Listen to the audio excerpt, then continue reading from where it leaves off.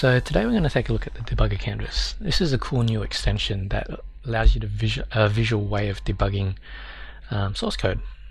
So to make sure you've got it, you just pop into the extension manager, do a search for Debugger canvas. It should come up, install it, restart Visual Studio, and you'll be right to go. Alright, so I've got my accounts at a glance application running. It's a HTML5 sample website written by a Microsoft RD. Okay, so it's got the rich video using the canvas media tags in HTML5. It's got nice drag and drop capabilities, and you can see it sort of reflows itself. If I drag this quote module up there, you can see it hides the graph and only shows what's important. Okay, so we've got the get quotes module, which we're going to be interested in looking at today. So if I get the quote for AAPL, which is Apple, and see it's down 65%. Okay, so let's close that off. Stop that. So let's pretend that there's a bug in that get quotes module. So what I'll do is I'll pop into the home controller. I'll set a breakpoint on get quotes. Okay, hit F5 to run it again. So instead of the standard debug experience, Debugger canvas is going to take over the debugger and basically bubble up each method that you run into. So let's step into this piece of code, see what it does. Alright, so the first thing it does, it will call get security. So let's just run that. Okay, so grabbing some values from the database, so we can hover over it. Okay, so we've got that. Okay, we can examine the variables. Okay, let's just jump into this method. We want to see what get data points does. Okay.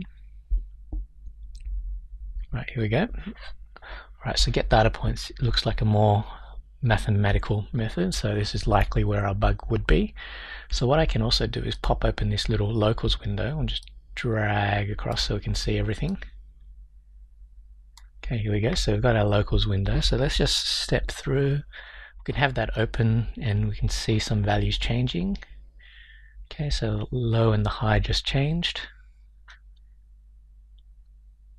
Alright. So let's just pretend that this is a line of code that's throwing an error. So what we can actually do is create a sticky note. Okay, so there is a bug in this line of code.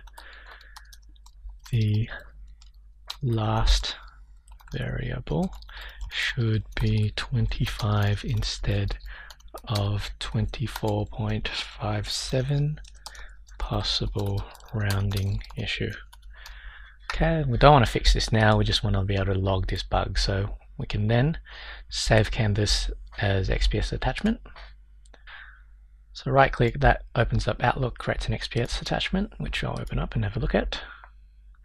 Okay, so it's got our exact